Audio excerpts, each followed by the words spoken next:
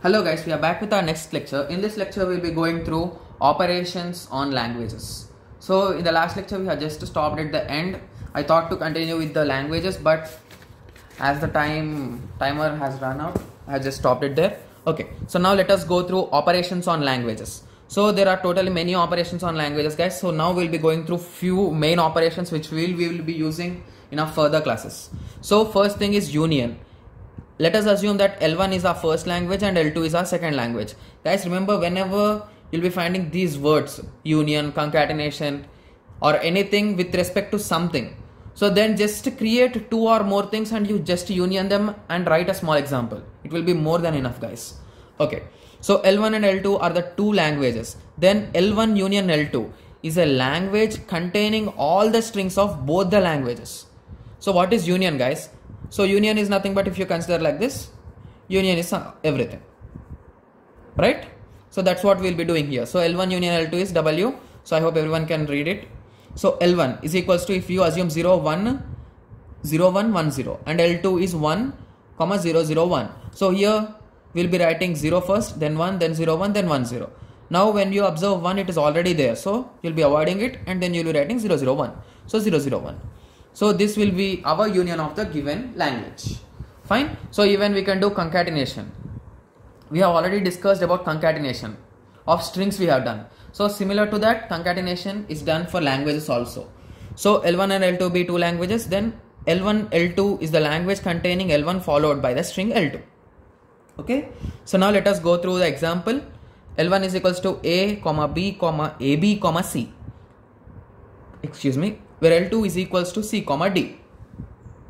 Fine. So now the concatenation of L1, L2 is equals to, concatenate these two.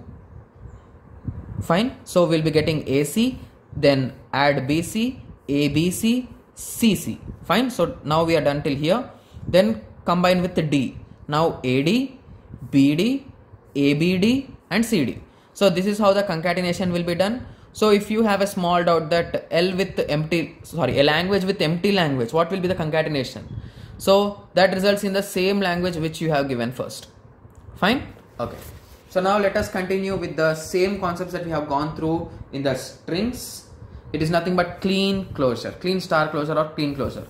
What's the symbol, guys? It is star. So that's the reason why I use the word star here. Clean star closure. It's fine. Okay. So here, there is no need of two languages. You can just manage it with a single language. So let L be a language over an alphabet sigma. Then clean closure of the language L is denoted by L star, that we have already gone through. So it is nothing but all the combinations from 0 to infinity, right? Remember, clean closure will start from 0. It is nothing but 0 or many. Fine. So just opposite to it is nothing but a positive closure. It starts from 1 to infinity. Fine. So this is nothing but the two things that you have just gone through.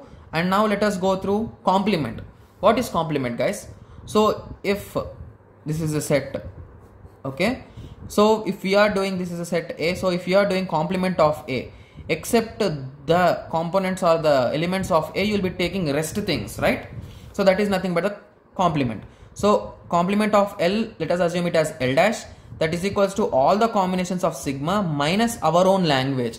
So it results in the new language, that is nothing but the things which are not in our language. So that is nothing but the complement. Intersection. What is intersection? The common part, right? So that is nothing but an intersection. Reversal. You need to learn this, guys, because it's really important. So reversal.